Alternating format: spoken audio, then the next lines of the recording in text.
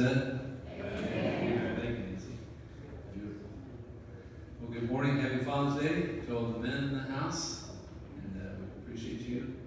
We're glad that you're here. For your blessings over you. Let's open up a word of prayer and then let's begin the service. Let's pray. Father, we love you. Thank you for this time together. Together we do honor our fathers here. We honor you, our Heavenly Father. We praise you for giving us life and life eternal. Pray that you just be glorified today. Pray that you speak to us. Pray that something will be said, Father, that would cause us to believe even more. Thank you for who you are. We love you. In Jesus' name, everyone said. Amen. Any announcements this morning we need to share with the body? Thanks, first of all, to everybody who helped down at a Turning Point yesterday. We had 7 of us that went down and helped in their food pantry and doing barbecue boxes and handing those out. Also, the sign-up sheet for coffee time is at the back because as of today, we officially started back with coffee time, and today it was in honor of the fathers. So all the men in the church, if you didn't get a kolache or some fruit or a wonderful cinnamon roll, feel free to go in, or sweetbreads. The banana bread is wonderful. Feel free to go in and get yourself something before you leave today. And then the last thing is this month's collection is regular size boxes of cereal, and it's being collected in the Family Center. Great. Thank you. Let's stand together if there's nothing else we need to share. Let's sing Be Thou. One other thing. Sure. We want to make sure everybody comes to the potluck next week to tell Pastor Terry goodbye and good luck. He has done a wonderful job serving us the last 3 years, and we want to make sure that he knows how much we care about him. Appreciate it. Thank you. Let's stand together. Let's stand together.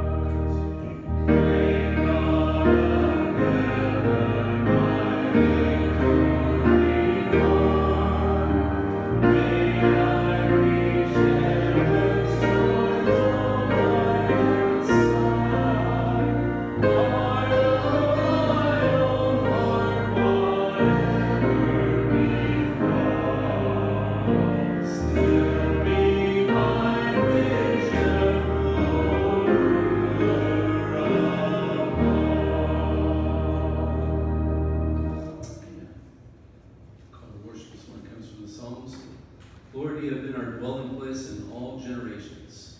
Before the mountains were born, or you gave birth to the earth and the world. Even from everlasting to everlasting, you are God.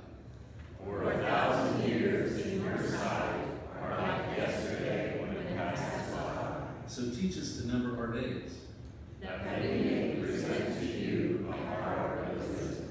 Do return, Lord. How long will it be?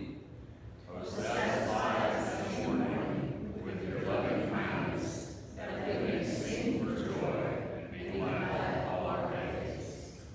Let's stand and sing. 'Tis so sweet to trust in Jesus.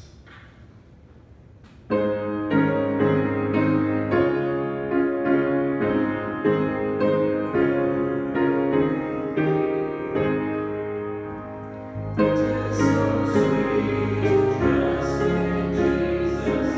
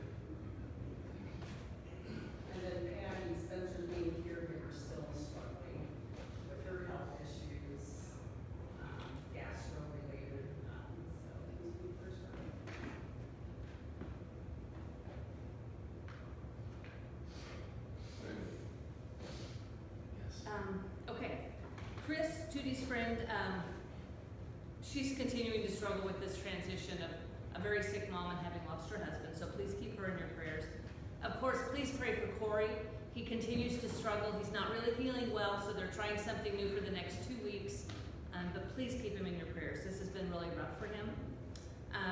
Of course, Father's Day, and thank you to all the fathers and all the people that help raise children, whether you've had children biologically or not. I think all the people that make an impact on kids are not just necessarily their biological parent. Keep in mind that Hiles and East, as they travel home from their vacation, we are thankful to have everybody else back from their other vacations safely. And then pray for Turning Point and the outreach that they are doing, as well as pray for our church in this transition over the next month, with blessings on Pastor Terry and his family, and especially as they have some health issues going on in their family with CJ, and Patty has been struggling with her knees. And the final thing was the wheat harvest is going on now, so please keep all those farmers that are trying to get their jobs done as well as deal with the weather we're having.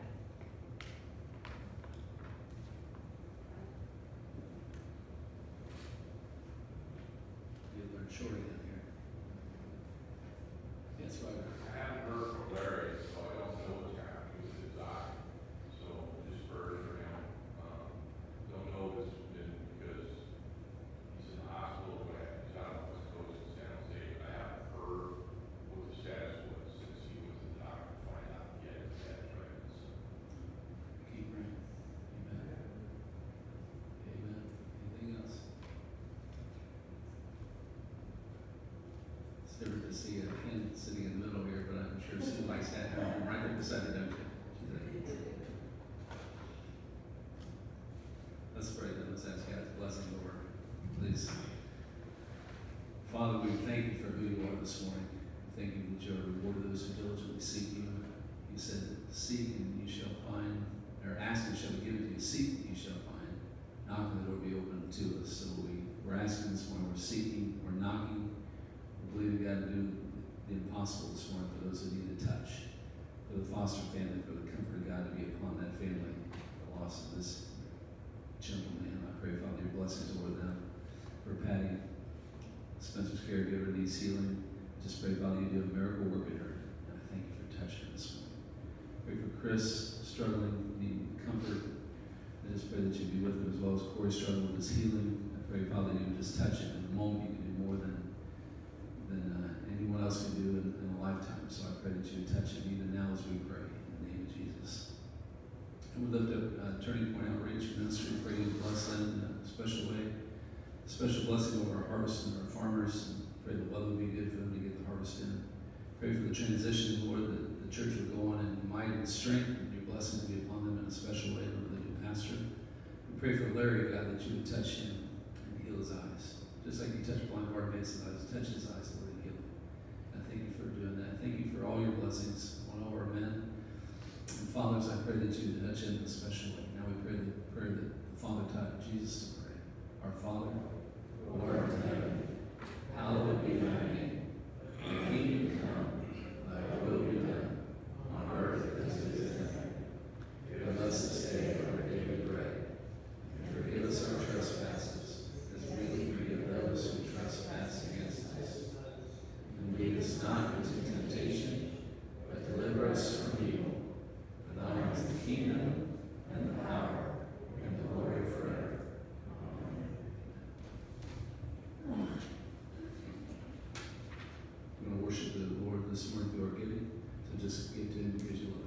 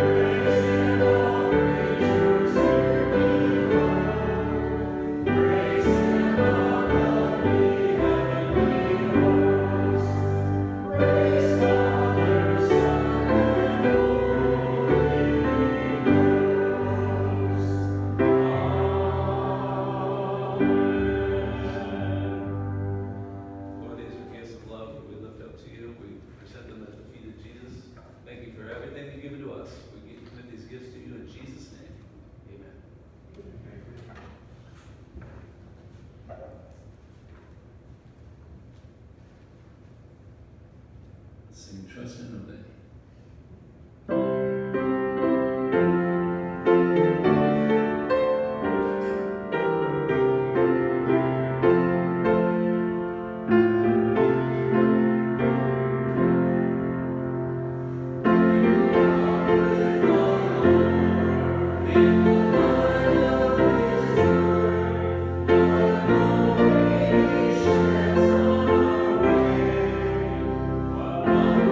Thank you.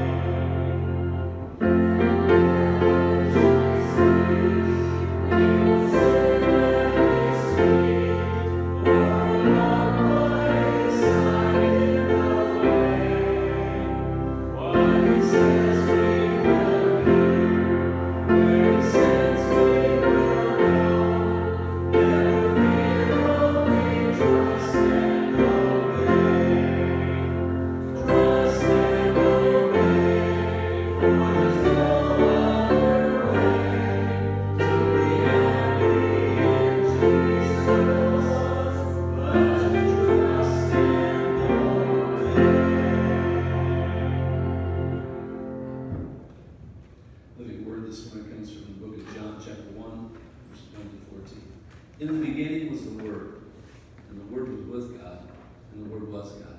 He was in the beginning with God. All things came into being through him, and apart from him, nothing came into being that has come into being. In him was life, and life was the light of men. The light shines in the darkness, and the darkness did not comprehend it. There came a man sent from God whose name was John. He came as a witness to testify about the light, so that all might believe through him. He was not the light, but he came to testify about the light. There was a true light which, coming into the world, enlightens every man. He was in the world, and the world was made through him, and the world did not know him. He came to his own, and those who were his own did not receive him. But as many as received him, to them he gave the right to become children of God, even to those who believe in his name.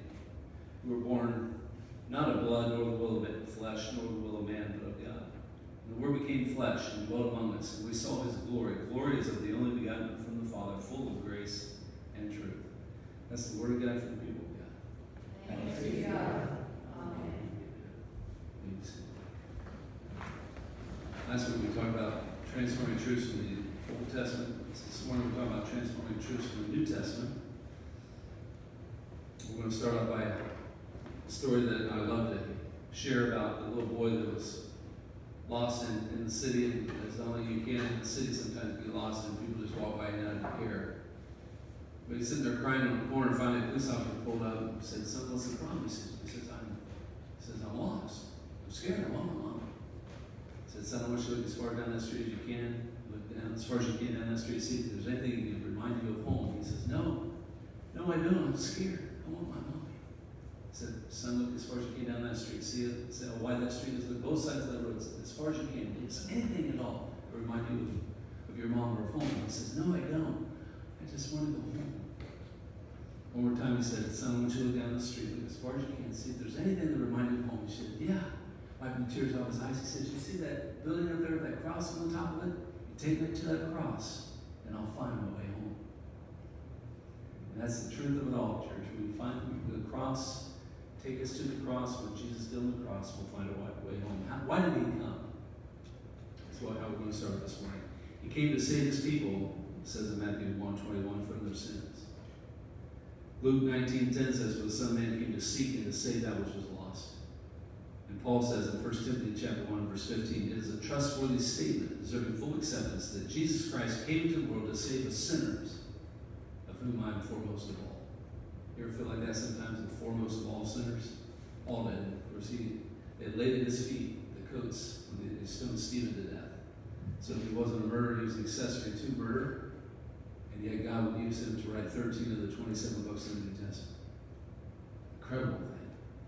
Look how God changes lives. But he came to save, he came to seek and to save. He came to save the world of sinners. Then the next thing I noticed, and these are things I love to talk about, was the first message that I shared with you is Jesus said, "Follow me and I will make you fishers of men." He would say in Mark chapter 1, verse 17, "Follow me and I will make you become fishers of men." And then in Luke chapter 5, verse 10, he says, "Do not fear, from now on you will be catching men." I was asking some of the guys at the table today if they fish anymore, and I still feel embarrassed. I got a pond between me and about where the other parking lot is over there. And I see it even this morning. I saw a great blue heron sitting on top of one of the trees, just sitting there, just kind of looking around.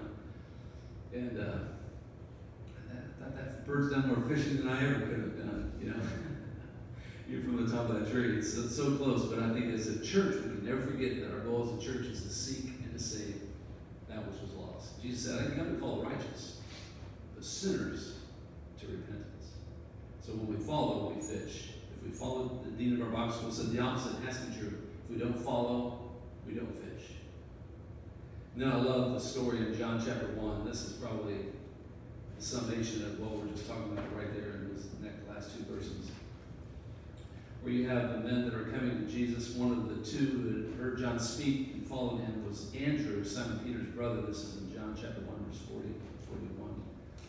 He first came to his own brother Simon and said to him, "We have found the Messiah." Which translated means Christ. And he brought him to Jesus. I circled that in my Bible. He brought him to Jesus. That's our goal as Christians, is to bring people to Jesus.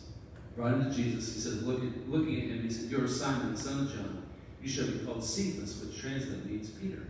The next day he purposed to go into Galilee. He found Philip, How many know we bring people to Jesus, but sometimes Jesus finds us as well? Aren't you glad he found us? I'm glad he found me. I wasn't even seeking for him. I can remember laying in Ohio on the ground at night, looking up at the stars and thinking, God is so big. I don't know how to get to him. I don't know how to have a relationship with him. And God in his infancy would move us from Ohio to Texas, where I would be led to Christ by another 13-year-old boy. We were both 13 at the time, and he led me to Christ at his house. And how many know some of the ministries and the miracles of God don't necessarily take place in the church? Jesus did 36 miracles, only 3 of them took place in the temple or the synagogue. What's he telling us? I want it to happen out in your homes. I want it to happen at your business. I want it to happen in the marketplace. Everywhere you go, people come to Christ. So we go on in the story. It says, and Philip came from Bethesda. Oh, by the way, Jesus told Philip to follow me. Verse 44, and Philip was from Bethesda, the city of Andrew and Peter, and he found Nathanael. Some people say, I find my brother, I found him, he found me. Now I'm finding someone else. And he says, we found him who Moses in the law and also the prophets wrote, Jesus of Nazareth, the son of Joseph. And Nathanael said to him, can anything good come out of Nazareth? The wrong side of the tracks, that dog heap of a place. He said, come and see. And I think that's a great message of the church today. Why don't you just come and see? Oh, taste and see that the Lord is good. Reminds me of a friend of mine that was from India that had never tasted watermelon. And he said, you got to taste it. Taste and see this good stuff. He tasted it. He says, that is the most delicious ever. Taste and see that the Lord is what? He's good. He is good. Come and see. And then the next thing we see, just kind of going through the progression here. I love the fact that God is a God who answers prayer, aren't you? And we mentioned this a little bit ago when I was praying. I said, ask, it will be given to you. Seek, you will find. Knock, and the door will be open to you. Again, those are continuous action verbs in the Greek. It means keep on asking, keep on seeking, keep on knocking until it happens. It reminds me of the time that we were in I was in a junior naturalist at a nature center in Arkansas City, Kansas. And we were out in the Arkansas River. It was probably the deepest knee-high. It was in the summertime, so it was quite dry, but there was a lot of water still flowing through it, and muddy, just like Missouri, mighty muddy. It was muddy, you couldn't see anything. And we were spread out probably over an area of 50 feet or so, and one of the girls says, I lost my watch. Well, give it up, Claude.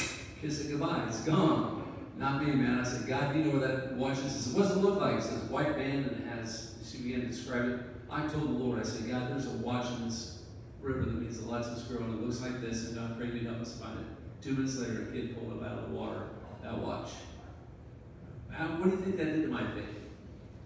That shot my faith up through the roof like you can't believe. I gave all the glory to God.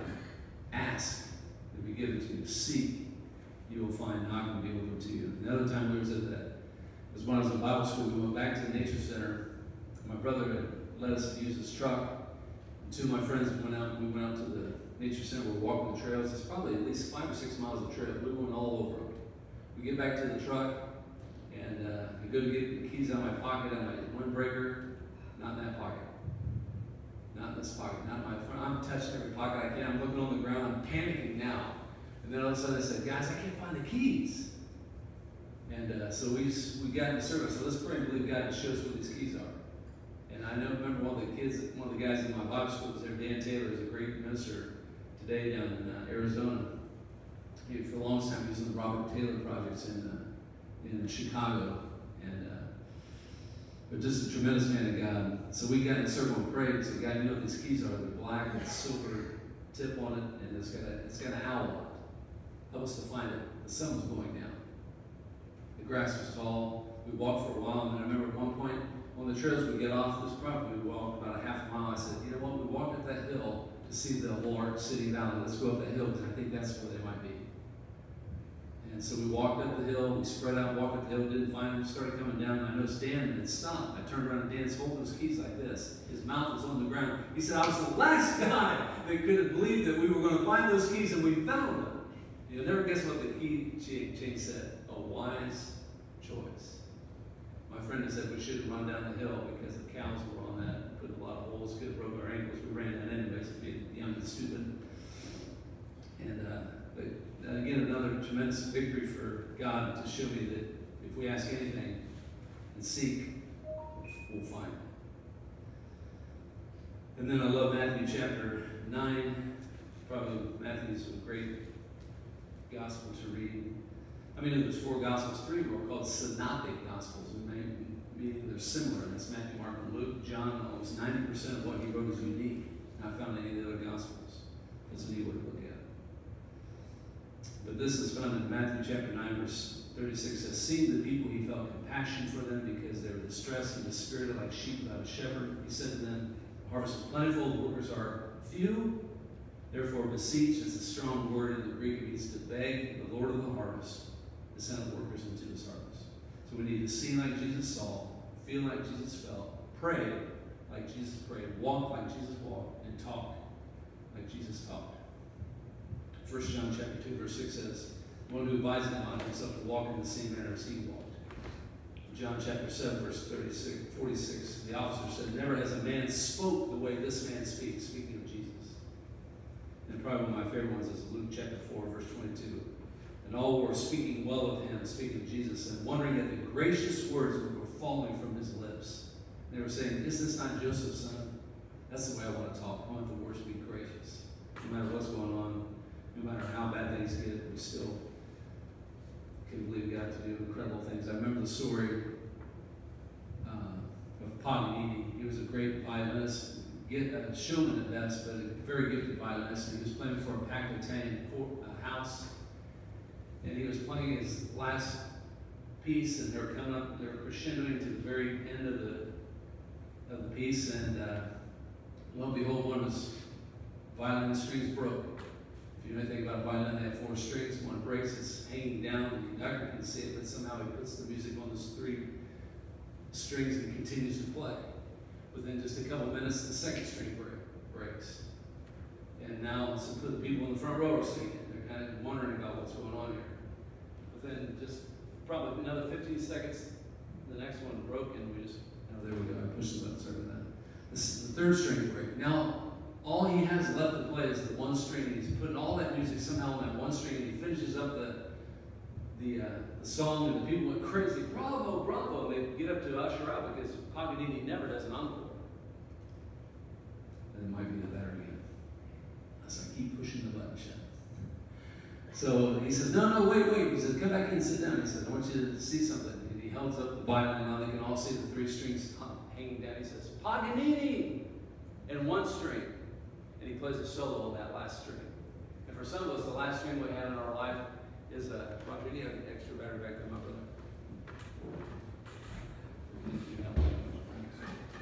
So somehow it packs all that music on that 1 string, and for some of us, the last string we have in our life is the one thing no one can ever take away from you, and that's your attitude. Everything can be falling away from you. People can be saying stuff. Things can be happening in your life. You feel like you don't have anything left, but 1 string left, and that's your attitude. And nobody can take that from you. Thank you.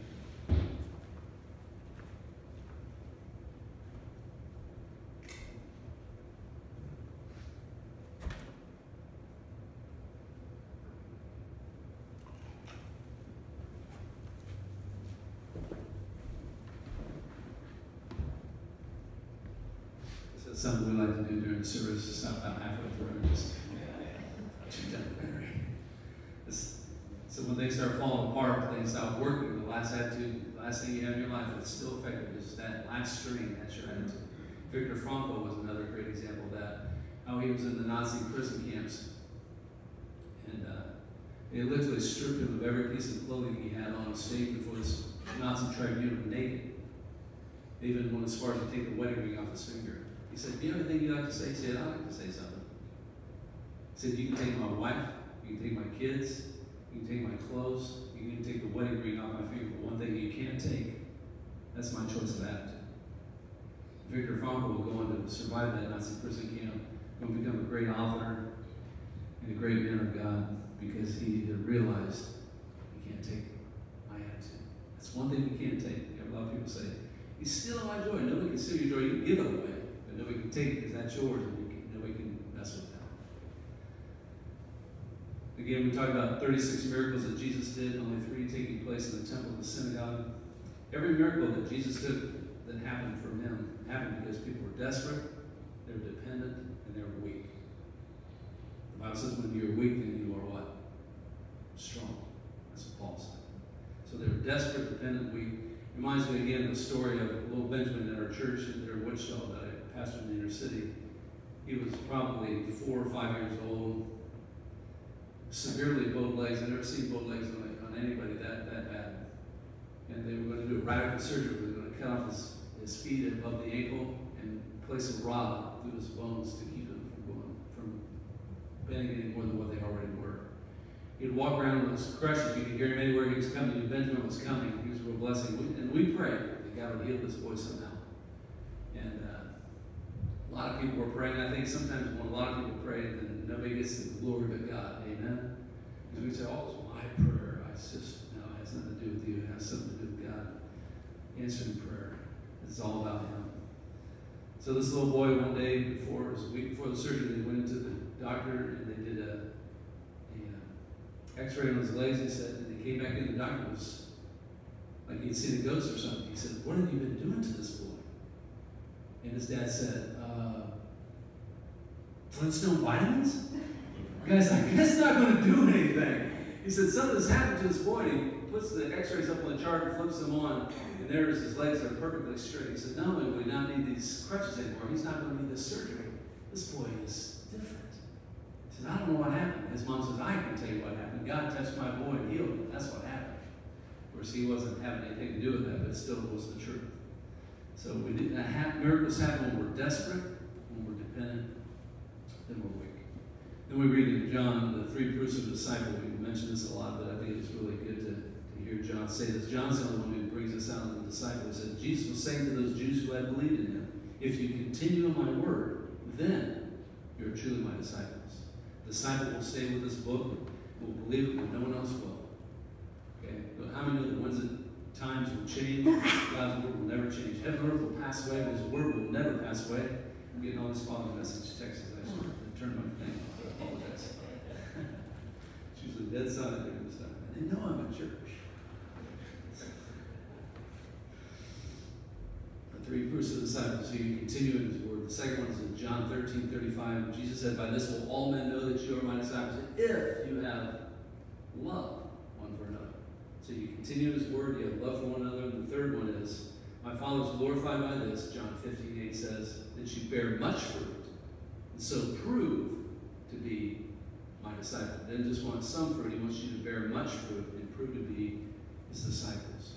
John chapter 5 talks about people in the house of, powerless people in the house of mercy. They were in the pool of Bethesda. Bethesda means house of mercy. They were powerless. Listen to what it says here in John chapter 5. You know, I have 20 more to go, so we're about halfway to the house. After these things, John loves to write those words, metatata. It says, there were a feast of the Jews, and Jesus went up to Jerusalem. You always go up to Jerusalem because it's up on a hill. Now, he was in Jerusalem by the sheep's gate, a pool, which is in Hebrew called Bethesda, having 5 porticos. Again, Bethesda means house of mercy. And there lay a multitude of those who were sick, blind, lame, and withered, waiting for the moving of the waters. For an angel of the Lord went down in certain seasons into the pool, stirred up the waters, and whoever then first, after stirring up the waters, stepped in, was made well, whatever disease he was afflicted. Excuse me. He who had been, there was a man there who had been ill for 38 years, and Jesus knew he was laying there and had been in that position for a long time. He said to him, do you wish to get well? He says, I don't have anybody to put me in the water. Every time I try to step in, someone steps before me. That's not what I asked him. Do you wish to get well? The one who can heal. Everyone in that whole place was there, and yet they were waiting for something else to happen. Let's not wait for something else to happen before God moves. They'll say, well, this happens, and so happens, and somebody steps in here, and this happens, and that happens, and then we're going to get this. Jesus is your answer. He's the way, the truth, and life. He's the answer. The next thing we see in the scripture here, talking about transforming truths, this is probably one of my favorite ones, is the 7 I ams found in the Gospel of John. Literally, we've learned about this. It's ego and me. It almost sounds like let go of me. That's what I've learned how to remember those Greek words. Ego and me.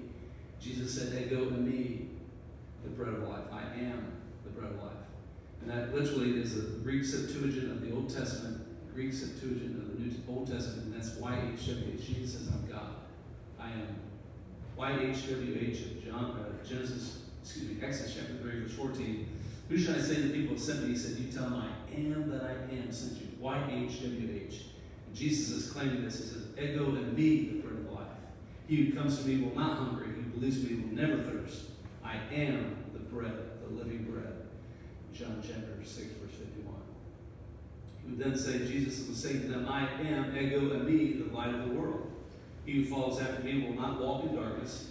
He will have the light of life. And then he says in chapter 9, verse 5, while I am in the world, I am, Ego and me, the light of the world.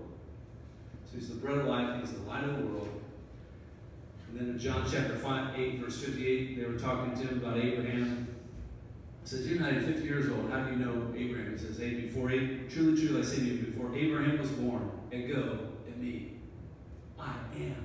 And they knew exactly what he was saying. They picked up rocks to stone him to death. He says, I'm the bread of life. I'm the light of the world.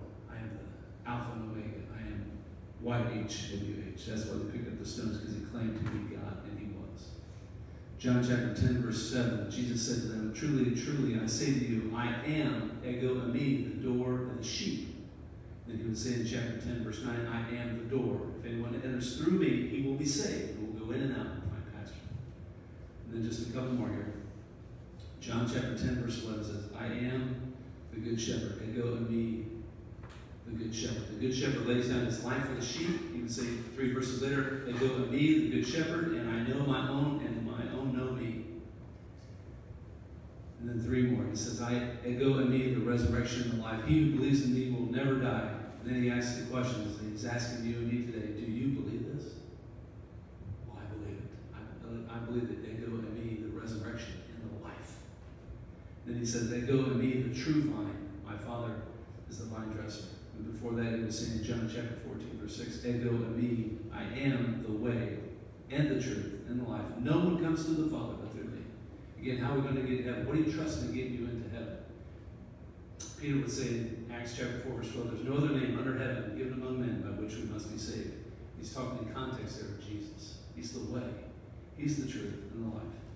No one comes to the Father by me. We also learned that over the years here that this is not Burger King and you don't get it your way. Amen. We get it His way. His way is the best way. His way is better than Burger King or anybody else's way. He's the great I am. Then John has found a beautiful word in John chapter 1, verse 12. We read it. But as many as received him, to them he gave the right to become children of God, even to those who believe in his name. The word believe is mentioned 98 times in the Gospel of John, in 21 chapters. 98 times in all forms of the word. Believe, believing, believed, believer. All forms of the word. 98 times. That's more than all 3 of the synoptic Gospels, Matthew, Mark, and Luke together. He says you got to believe. As many as received him. Have you received him this morning? If you have, he gave you the right to become a child of God, even to those who believe in his name. We told the story of Blondine. Blondine is probably one of my favorite characters to talk about because of what he'd done. He'd strung a cord from Canada to the United States across the Niagara Falls, 180 feet. He was about 160 feet above the water. One fall, one slip, wrong move, and you fall to your death. There's no way probably to ever survive that. And he would, the first time he got there, they didn't have the internet, they didn't have Facebook or anything like that, social media, so they did it by word of mouth and by newspaper. So he told the people that he was going to walk across this, and they came out to watch him, a good crowd. And he says, how many believe I can do this? He says, oh, we believe. And he got up on that tightrope. He had a real long rope, or a pole that he hung onto. He got about halfway out, and he sat down for a while because he was tired. And the maiden mist was below him, so he lowered down the rope and got a bottle of water, brought it up, took a drink of water, stood back up, walked to the other side. Right before he got to the end of his destination to the United States side, he turned around, put the pole down, and did a backflip, landed on his feet, turned around, walked up, and said, I'll be back tomorrow. These people went crazy. They're like, who in the world is this guy? And so he would go on to do it with a wheelbarrow. He says, how many believe I can do this with a wheelbarrow blindfolded? And so he would put a blindfold on, take this wheelbarrow. Obviously the wheels were off of it, so it could roll on the cord. Halfway across again, he would stop, cook up an omelet, blindfolded. Probably wasn't the greatest cooking omelet he probably ever had in his life. He would finish that and go to the other side. He said, I'll be back tomorrow. He would go on to do it in stilts on a bicycle in a gunny sack, and you'd also do it backwards, walk backwards. And each time the crowd would get bigger and bigger, and each time he would say, "Do you believe I can do this?" What would prove to be one of the last times they ever did it, he said, "How many believe that I can do this blindfolded?" "Oh, we believe." He said, "How many believe I can do it in a gunny sack?" "Oh, we believe." "How many believe I can do this on a bicycle?" "Oh, we believe." "How many believe I can do it?" And he went down through all the whole list. He says, "We believe." He says, "How many believe I can do it with a man on my back?" He said, "Oh, we believe." He said, "I need a volunteer." No volunteers that day. Finally, he would say it again, and his manager, whose name was Henry, would come out, I think probably feeling embarrassed that he couldn't find anybody, and the fact that he believed in him so much, knew nothing about balancing. He said, "Whatever you do, don't trust in what you do. Trust in me," Blondie would tell him. He said it'd be the most horrific, horrifying thing he ever did in his entire life. So he gets up on his back, and the guy's hanging on to him, and just clinging on to him while Blondie still has the pole, this long pole, about halfway across one of the guide rails that held the rope steady, began to sway. They began to violently sway back and forth. And this man's feeling like, "I'm dying. I'm going to fall to my death. I know nothing about this." And Blondine would run up to the next cord and grab a hold of the cord just to stabilize it, and then continue on. He said about halfway across, he had to get him off his back because he was so heavy. How many of you do that sometimes with your kids, let alone a grown man? I have the same with my neck. I don't know what it is. When my kids would get them on my shoulders, it pinched my nerves. All of a sudden, my hands would start going numb. My arms would go numb. So I have to get them off my shoulders. So I can imagine having a full-grown man on my back and putting him down and having him trust not in himself, what he could do, but trust only in me.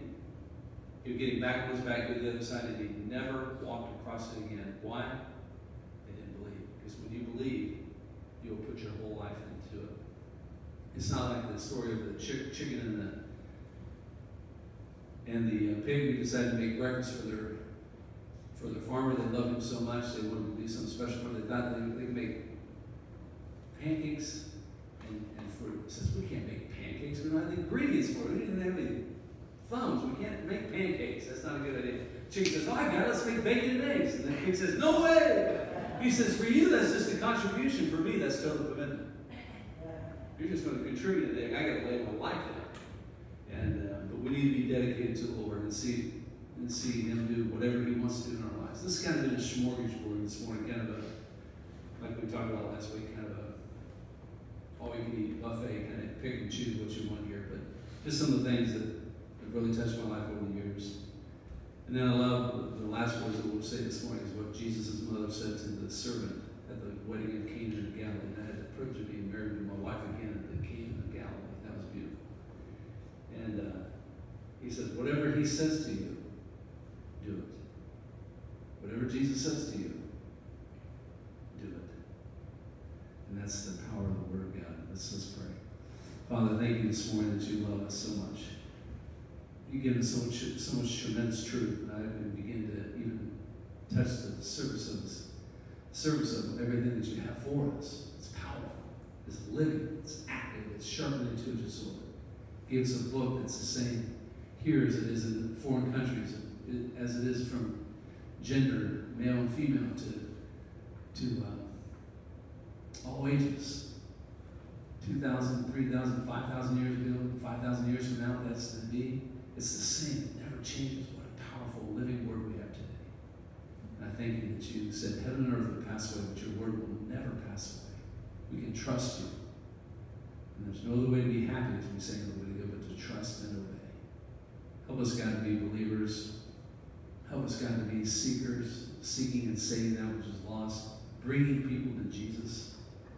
I pray, Father, that this church would continue to prosper and grow, and Father, as people come to Jesus, that's the greatest delight of my heart. Probably that's the evangelist within me that sees people coming to Jesus.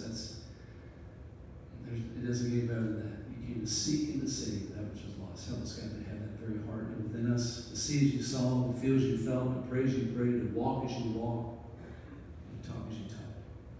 And heed the words that Mary said. Whatever he says to you, do it. Says so. In Jesus' name. Amen. You guys are a blessing. And it's been fun to stand up here and preached you these years. It's fun to, I love to have you guys laugh. It's something about a minister's joke that you have to be halfway funny and you laugh your head off. It's wonderful. So when it really is funny, then you really hate on there. It really just kind of eggs us on to think, what else can I say that's funny? No. But God's given us a lot of transforming truths. We're going to stand in this together and say, we bring the sacrifice of praise into the house of the Lord. And let's bring in praise this morning as we go. And if you need prayer for anything, I want to meet you down here. Thank you, Jesus. I will pray with you this morning. Let's stand and sing.